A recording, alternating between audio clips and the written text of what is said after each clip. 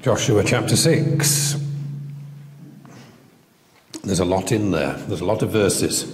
It's the kind of story you can't just read a part of, otherwise you don't get the whole gist of the situation. So I left it to Gary to blow the trumpets this morning. There's a lot of trumpets in there, a lot of repetition. It's important that we stand on what the Scripture says and that we are clear about what the Scripture says today. Read a little story the other day in the paper about Glasgow Airport. Apparently at Glasgow Airport, where of course you fly to the Isle of Lewis, they've just opened a fancy restaurant, and of course nowadays they have to put up all the signs in Gaelic. Although it's no use to anybody whatsoever outside the far west of Scotland, but everything has to be in Gaelic all over Scotland. Even where they never spoke Gaelic historically, signs have to be in Gaelic. So they put all the new signs up for this fancy restaurant in Gaelic, and of course the people that did it didn't know, and they had to get a translation, and it all went up in Gaelic, and they opened it to some great fanfare, and then they found out it was in Irish. Not in Scottish. There's two kinds of Gaelic, you see, Scottish Gaelic and Irish Gaelic, and they'd opened this fancy Highland restaurant, gateway to the Western Isles, and it was all written in Irish. So they had to take it all down again and start again. But it's important to be clear that we know what we're talking about and what the Bible says. So there's two different ways of looking at the events of this chapter. We can, and we will shortly, hopefully, look at things from the point of view of Joshua and the children of Israel. We can learn something of how they related to the situation, how Joshua stood as God's man for God's time, and how they followed in obedience and saw the miracles of God. All big subjects themselves to squeeze into one Sunday morning service. But first we'll look for a moment at the other party involved. We'll look at the people of Jericho, because this story is well read, and I'm sure you all know the story very well, but the people of Jericho get overlooked. And there's something important to say about them. Jericho was facing an unknown quantity when it faced Joshua and his people. The people of Jericho had heard of the miraculous crossing of the Jordan, and they knew that Joshua's God had supernaturally intervened for him, and they were fearful about what might happen when the Israelites attacked their city. Rahab the harlot, who was mentioned in that story, had previously told Joshua's two spies that the people of Jericho were fearful about what the God of Israel might do. So they knew something of the God of Israel, of his people, and of his marvelous dealings. Many people in the world like that today. They seem to be totally cut off, totally unknowledgeable.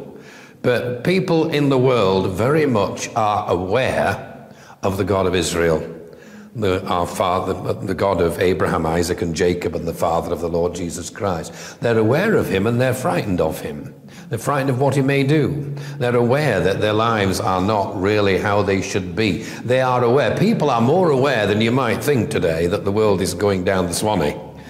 People are more aware that this country is heading, not just down the Swanee, but somewhere much worse, very, very quickly. And people, particularly young people, are fearful for the future. But there is an awareness of God, and there is a fear of what he might do. They knew something, these people, but they chose to close their ears and their hearts, and they sealed themselves up inside their city walls, perhaps with the forlorn hope that if they simply ignored the problem for long enough, it would somehow go away. Like many people today who have heard something of the Lord God Jehovah and his Son, the Lord Jesus Christ, they have heard people speak in witness. They have heard of, maybe they've even seen for themselves, incidents where God has intervened and worked on behalf of his people, but they have chosen to harden their hearts and shut themselves up inside their own walls. An obvious example from earlier in the scriptures would be that of Pharaoh, when God repeatedly demonstrated his power and his relationship to Moses, and despite several plagues from the direct hand of God, Pharaoh determined to ignore it all, and the Bible says God hardened Pharaoh's heart. You'd think that after the frogs and the flies and the boils, Pharaoh would at least be a little inclined to change his attitude.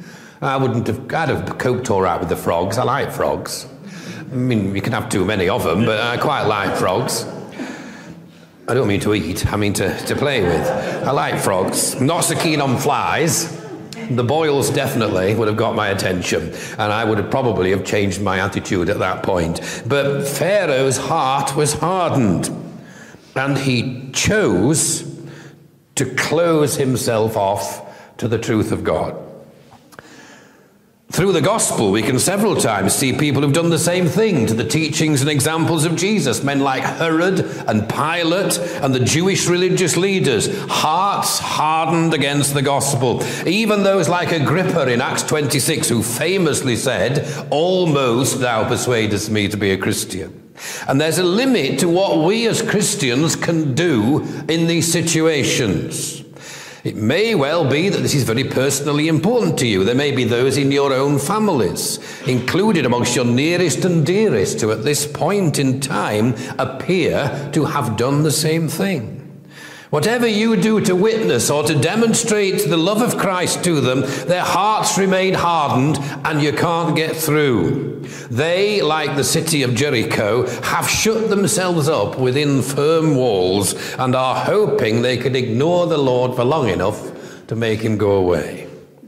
They've walled themselves up against the Lord and his people, and they are trusting in the strength and the solidity of their own walls to keep them secure. And in situations like these, once we've made our position clear and laid the gospel truth before them, there is very little we can do, and to be honest, there's often very little point in continuing to hammer on a closed door. We can, of course, we must, of course, persevere in prayer and in our private moments cry out to the Lord for the salvation of those we love. But only God's timing and the Holy Spirit's intervention can cause any movement. Indeed, it may even be counterproductive to continue banging on a closed door because you just hear them adding another bolt at the other side. So if that's similar to your situation, then pray and intercede in your closet by the power of the Spirit and rest and wait for God's timing to come around. Only he can soften the hardened heart and break down the strong walls. Indeed, it's wrong. It can be spiritually damaging to adopt the ways of the world in these matters. It has been tried over and over, perhaps most recently in the idea of the purpose-driven movement or the emerging church teaching that declares that you should make church what people want it to be in order to win souls for Christ. And many churches have taken that on board, and they've replaced true evangelism, and they've replaced the teaching of Scripture with a social program in a bid to make themselves attractive to the world. This may, in the short term, increase numbers, but in the long term, I believe it will result in spiritual loss rather than gain. And worse still, unsaved, unregenerate people can be lulled into a sense of false security of thinking they are saved when there has been no repentance and no real conversion, because repentance hasn't been mentioned, and without repentance there can be no forgiveness. That's one way in which through the centuries times of renewal have always been followed by times of compromise and worldliness. And unregenerate people have been promoted up through the ranks of the churches into positions of leadership until in time a once evangelical denomination has been spiritually shipwrecked in its entirety. Making the church into what people want it to be has never been God's way. There has always been a distinct separation between God's ways and the world's ways, which we will see again shortly. So even as Christians, we tend to want God to bless us. I hope you want God to bless you. Some of you don't look like it very much, but I hope so. I'll speak for myself. We sometimes want God to bless us in the way that suits us. We want his blessing, but on our terms. I might have told you this story. I don't know. I'll bore you with it again if I have. But I've had the great privilege of driving the Alaska Highway 4 times, I think. 800 miles of the Alaska Highway lies within Canada, and it goes to the border and then into Alaska. And I've driven those 800 miles 4 times, twice in a leisurely fashion, from village to village, which are a very long way apart, and twice overnight. The advantage of driving overnight, this time of the year, there's really no darkness. When you get to the Yukon, the sun just hangs on the horizon all night, and it's the land of the midnight sun. So you're not driving in darkness, but you're driving overnight, so you get the advantage of the wildlife that you don't see during the day. I've seen some incredible things. I parked the car in the middle of a herd of bison, opened the windows and listened to them munching either side of me. Absolutely superb. No traffic. I once drove 100 kilometers without passing another vehicle. That's how lonely it is. It's hundreds of miles between villages. But I was praying all the way along. I was seeing exciting things, caribou and bison and elk and I was praying for a grizzly bear. I said, Lord, I'd love to see a grizzly right by the side of the road. Give me a grizzly bear.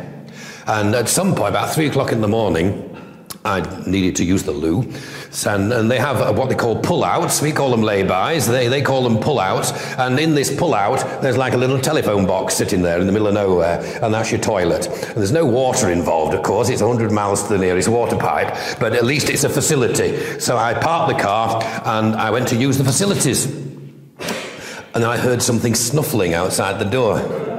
This is 3 o'clock in the morning, 100 and odd miles from the nearest village, not a human within screaming distance, and there's something snuffling outside the door of my toilet. And I held my breath, and I remained completely silent, and I did what I had to. And it helps if you're going to have a close encounter with a grizzly bear. It does help if you've got your trousers up. So I managed to get back to normal, and eventually, having waited many minutes in complete silence with my heart beating away, I just poked my nose out the door. There wasn't anything about. So I snuck off. And the thing is, you don't look round. Just don't look round, because if you look round and see something, you'll panic. And if you panic, you'll upset it. And of course, never ever run. If you run, it will think you are quarry and it will come after you. So I did the 100 or 200 yards or so back to my car and got in. And I know you're going to ask, I don't know what it was. I never found out what it was, because by the time I came out, it wasn't there. And a very pleasant walk with a porcupine not long after, I think, if I remember rightly. It could have been anything. But the point was, I was sitting there, and it was dark inside, of course. It was 3 o'clock in the morning. And I was sitting there and saying, Lord, I know I prayed for a grizzly bear, but not now. Not just at this moment. You see, what I'm meaning to say is that we want the Lord to bless us, but not in a way that doesn't suit us. We want him to fit in with our plans. In these strange days in which we are blessed to live through, there's never been a time when it has been more needful to make a separation between the church and the world, between what's of God and what isn't. People need to see today what believers have.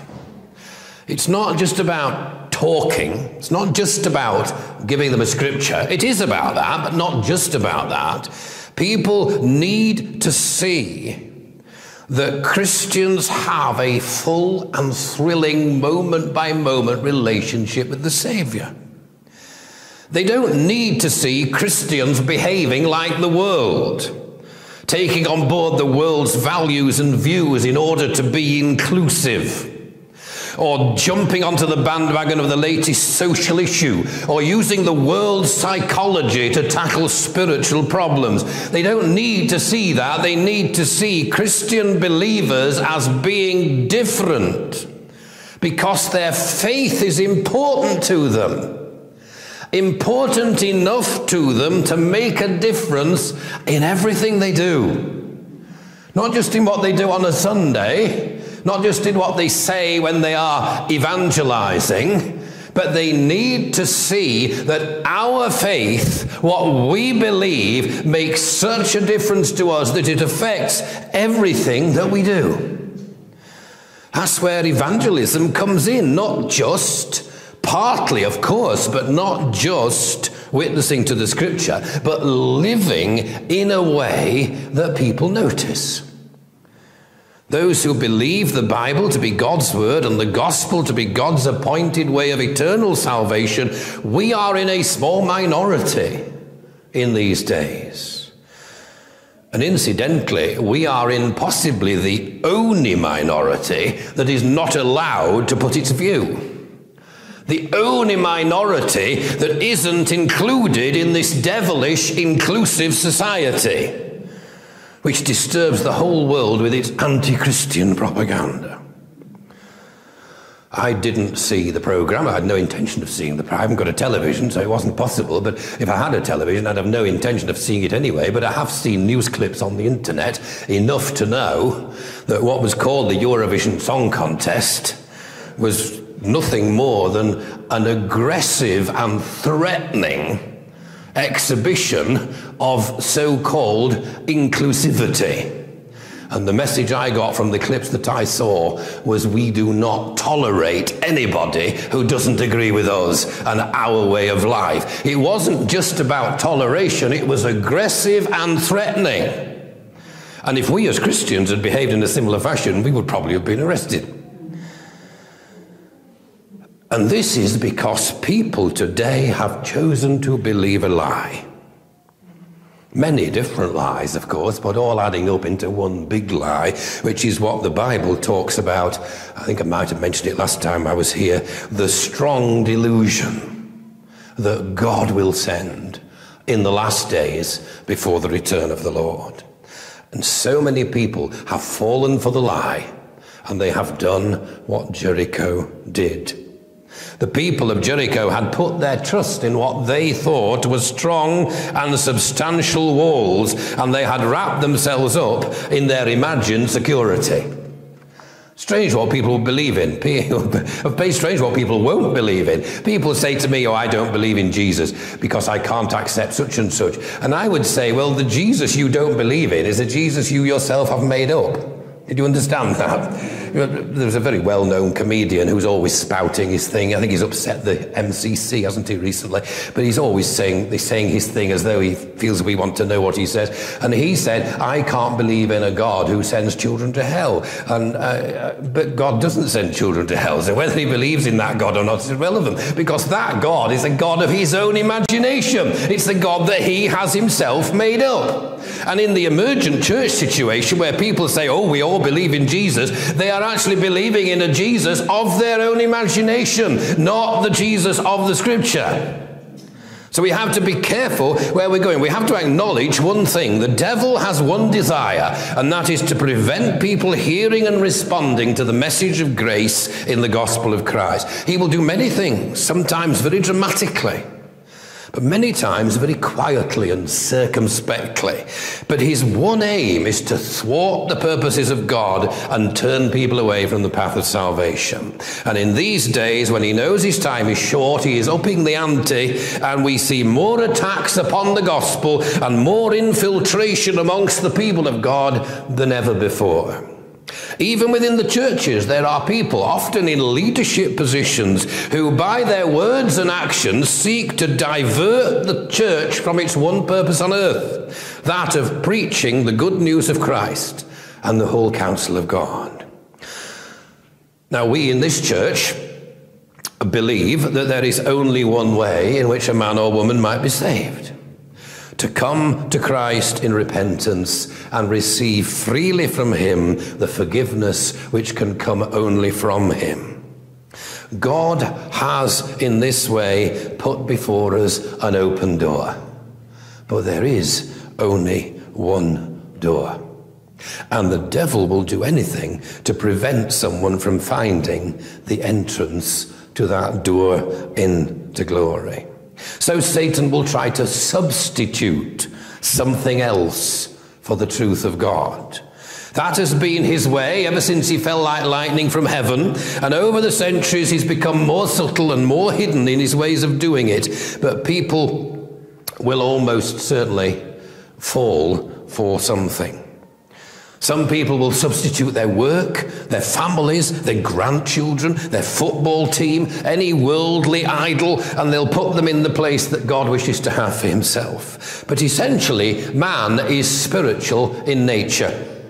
When I say man, that includes women, of course. Man with a capital N, mankind, includes women.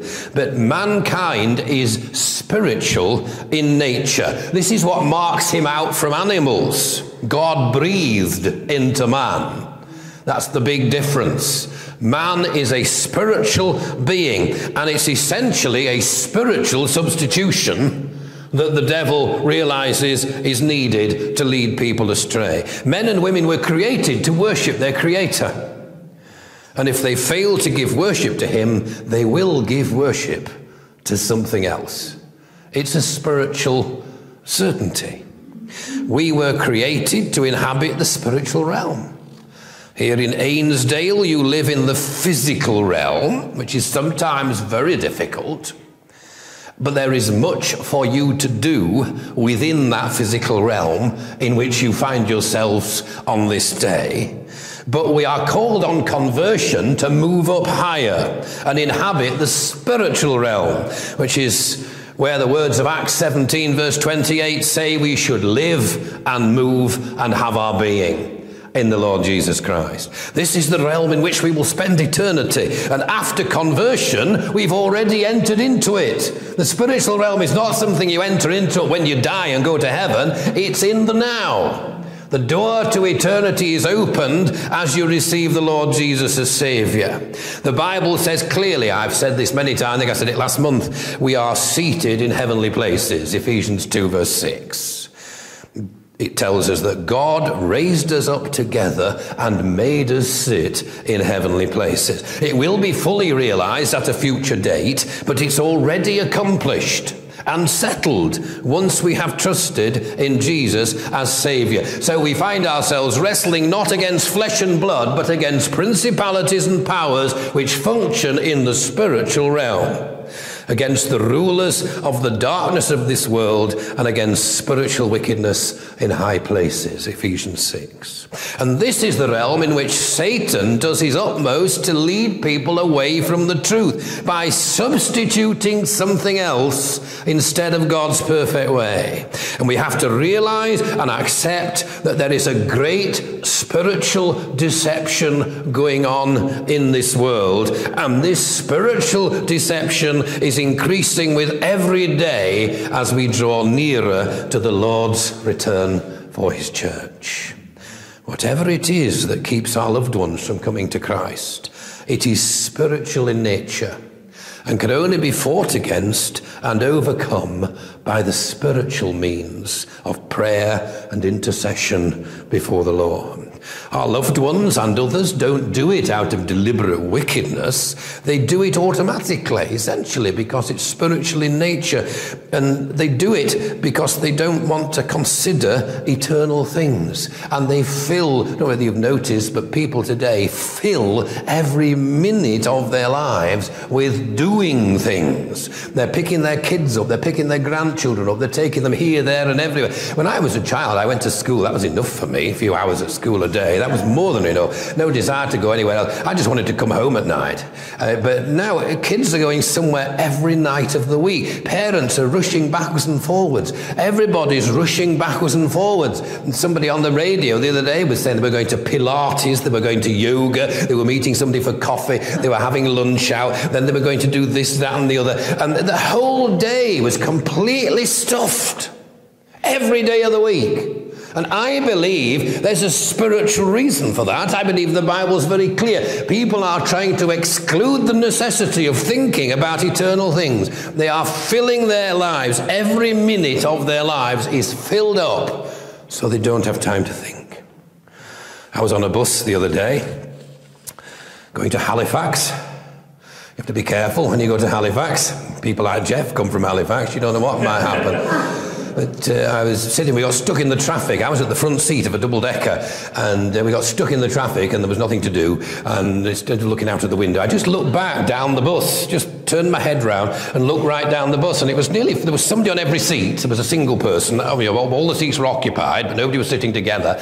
And it was almost completely full right down the bus. Every single person was on the screen, staring at a piece of glass. Not just the young people, but the pensioners as well. Every single person, apart from me, was sat there.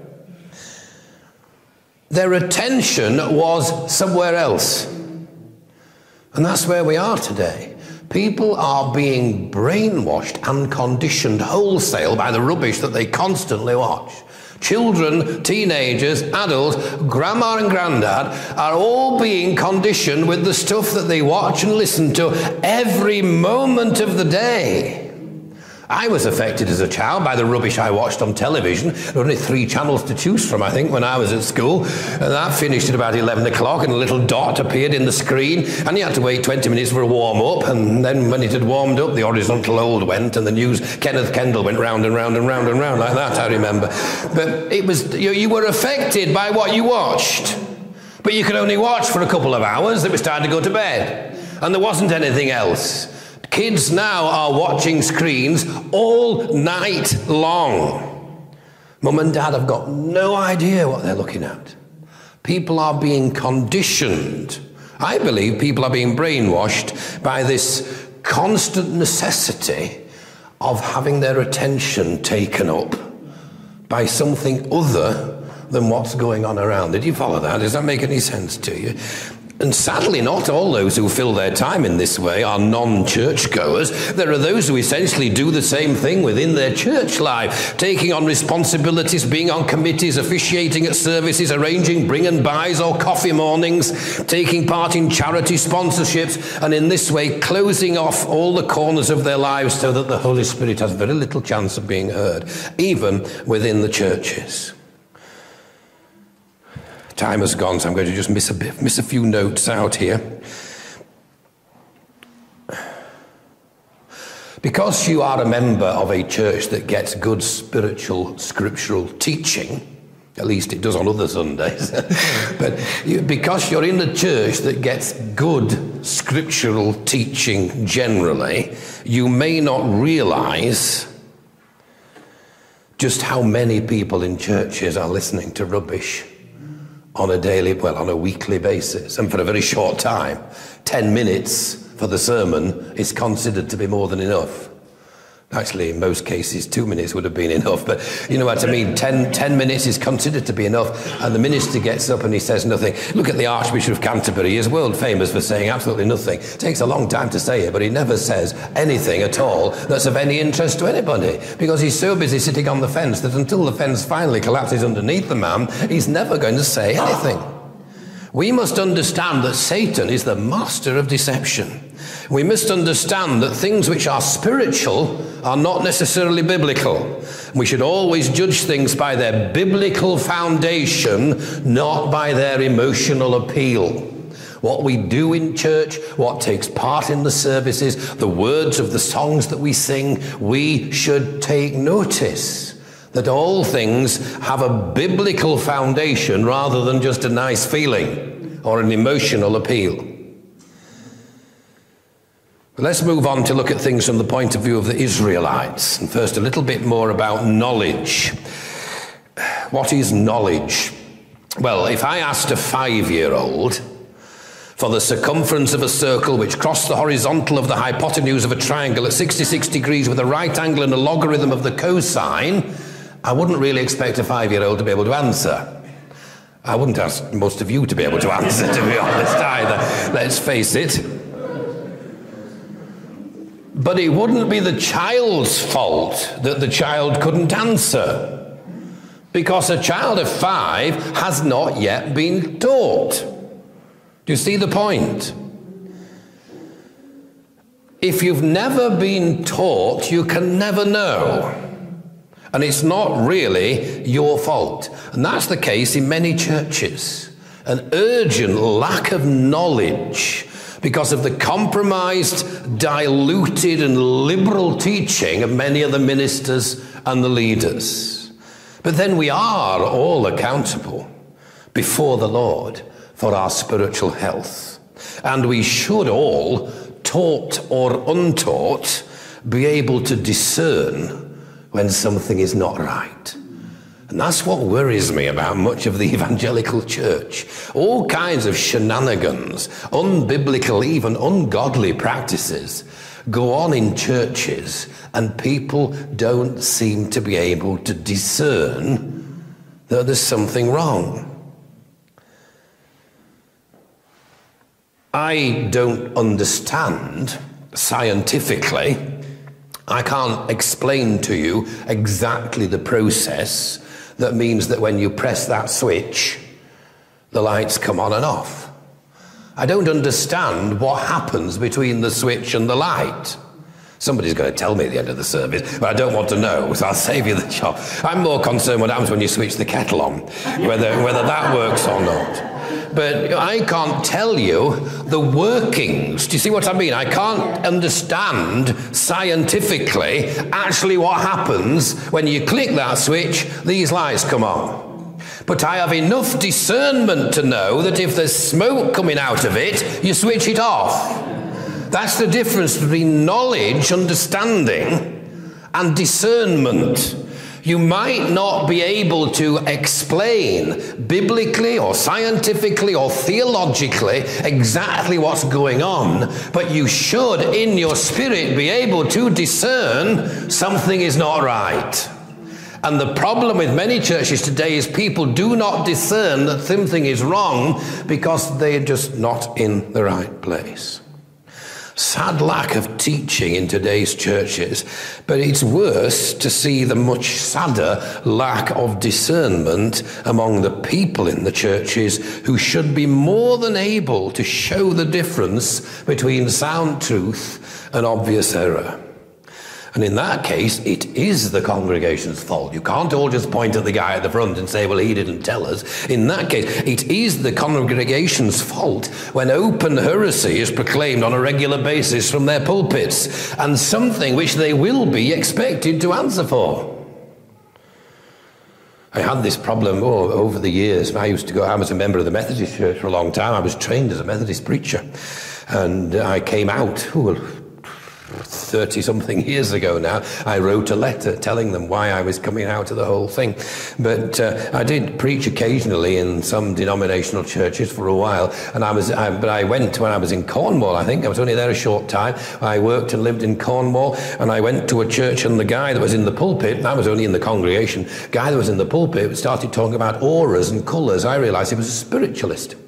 He was taking the service in a non-conformist Protestant church, and he was introducing spiritist doctrine into the pulpit. And nobody seemed to, have any problem with it. And I didn't know what to do. I got myself all worked up. You know how it is. Linda, you know how it is. I got myself all worked up. And I didn't know what to do. I thought, well, I'm a stranger. I'm only visiting, really. I can't just get up and start proclaiming things. But I've got to speak to somebody. So at the end of the service, I collared the guy in a Methodist church. It's a steward, a steward or a sidesman or whatever, like being a deacon. And they're in charge of what happens in the church on a daily basis. So I went to speak to him. I said, can I have a word, urgent word, quickly, but fairly quietly? I said, I am really concerned. I didn't know whether I should say anything. You see, I really didn't know it was my place to say anything. But I said, we need discernment. I believe that what the man was saying was spiritism. I think it was highly dangerous, and I think you must make sure it never ever happens again. Do not have this man in your pulpit in this church. And he was very, we're a broad church and we accept all different points of view. So this is a problem. But at this point, another lady came up, sidled up very shyly, quite an elderly lady, and she said, excuse me, she said, but are you talking about the sermon? And I quite reluctantly said, well, yes, actually, we are. And she said, well, what is it you're saying? So I was able to tell her what I just said to her. And she said, oh, thank the Lord, she said, that somebody thinks the same as me. So because I was thinking that, but she was too frightened to say anything. She was too worried that she might be in the wrong. She was too worried that the religious leaders might stomp on her and she would feel foolish. But thankfully, because of the conversation we were having, I thought we were having it privately, quietly, she was able to come in on the edge, and she was, and because I came out thinking, I don't know whether I got anywhere with the people in charge, but at least that one person is going home encouraged because she found somebody who believed the same as her and was prepared to say something about it. But so much of the time, stuff is talked in pulpits, it's never questioned. I get questioned all the time. There's always somebody comes at the end and says, what did you mean by such and such? And it's usually very warm-hearted, and but sometimes it isn't. But there's a sad lacking of teaching, and it is the congregation's fault if they allow heresy on a weekly basis to be proclaimed from their pulpit. Many times I've heard supporters of the ecumenical movement telling me we're just concentrating on what we can agree on for the sake of unity. When you place Romanist dogma against biblical teaching, there really isn't anything you can agree on. It's a false dream. There is nothing to agree on, right at the very basic foundation of the whole thing. Time and again, leaders of nonconformist churches have brought shame upon the gospel of Christ because they have compromised the great tenets of faith by diluting their preaching and glossing over large proportion of Scripture for unity's sake, in order to continue being a member of an organization, to show a piece of paper that they've been accepted. And what they are getting involved in is much more serious than simple church compromise. It's far more important than that. We're in a spiritual battle here. The spiritual battle has never been so real as it is today. That in itself is evidence that the Lord's return is near. The Lord's return is imminent. Satan knows that. He doesn't know the day nor the hour any more than we do, but he knows enough. He's read the Scripture. Truth mixed with error is more fatal to the Lord's people than any error that stands on its own. I think I've demonstrated that in the past. And for that reason, our pulpits must be fenced and protected, and our people must be taught to read and search the Scriptures for themselves, as the Bereans did, it says in the New Testament. Otherwise, when the people of God are called to take Jericho, there'll be a very unexpected and a very sad result. The trumpet sound must be clear and loud. But the trumpet call itself cannot do anything. The people have to be ready and willing and obedient to that which they know is the Lord's purpose. With an ear which listens for and recognizes his voice. And perhaps it's good in closing. It's a good word, that, isn't it? In closing. I was talking to somebody the other day and they said, I like it when so-and-so comes to preach. He says, in conclusion, and he concludes. And the other guy says, I'm leading towards a car, and just carries on going for another half hour or so. But you know what? It's good to take note as we close of that period of silence. And I didn't see this for a long time. Read the story many times, preached on it more than once. But I noticed late in time, that period of silence that Joshua specifically enjoins upon the people in Joshua chapter 6. Might it be worth noting that the great shout, which was so effective that the walls came down, followed a period of enforced quietness. And whether you noticed it as it was read to us this morning, Joshua specifically told them, do not say anything until I give the command to shout. There was complete silence. Imagine what the people of Jericho thought when they saw these people going round and round the city walls. In complete silence for quite a long time. Prayer and contemplation upon the purposes of the Lord should be where we sit on a daily basis. In quietness before him, away from the clamour and the clanging of the world outside. Perhaps sometimes there is a little too much noise from the Christian church. Too much noise in the form of dashing after the latest experience or running around in circles trying to grab hold of the latest blessing. Too much noise, taking again the concentration away from where it really needs to be. Study, prayer, and meditation of his word are the things which will keep our hearts holy and our minds free from the distractions of false spirituality. And every Christian can live on a daily basis in that reality because we have a Saviour who is living and personal to each and every one of his children in whatever situation we find ourselves. When we cultivate a personal, prayerful relationship with the Lord, we will find ourselves moving under his direction with the spiritual discernment that comes from the Holy Ghost. The Saviour who is personal to you wishes to have your heart and soul and a complete first claim on your life. Every other consideration should be secondary. In this church, you have the great blessing of being well taught. Take that blessing and use it to deepen your experience with Jesus. Make your prayers more fervent and your boldness more courageous. Joshua spent time in God's presence. Perhaps the most important two verses. And he didn't even read them. Because I didn't ask him to read them. Because I was keeping it to the end, you see. The most important two verses were the last two verses of the chapter before. Joshua 5, verses 14 and 15, I think explains the whole thing. Because Joshua spent time in God's presence. He worshipped in a holy place.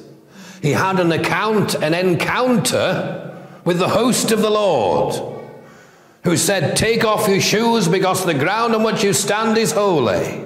He had an encounter, a spiritual encounter with the living Son of God. And that was what gave him the power to lead the people. That was what gave him the position that God had purposed for him. And that was ultimately what led to the falling down of the walls. I went to Sunday school. I'm very glad I went to Sunday school. I didn't want to go at the time, but I'm glad I went, looking back, because it's a tremendous Christian heritage that so many children don't have nowadays, which is a great tragedy. But I went to Sunday school and I learned all the Sunday school songs. And I learned one that was essentially nonsense. You might know it yourself. Joshua fought the battle of Jericho. It's rubbish that. There wasn't any battle. We just read the chapter. The walls fell down. I grew up on that song. Joshua fought the battle of Jericho. He didn't. It's not true. There wasn't a battle. There was a period of silence, contemplation, concentrating on the things that God was going to do. Then there was an instruction from God's man, and there was a great shout, and the walls fell down. That's not a battle, is it? That's God's answer coming to fruition. His answer for you is already sorted. All we have to do is wait for his timing and fit in with his purposes.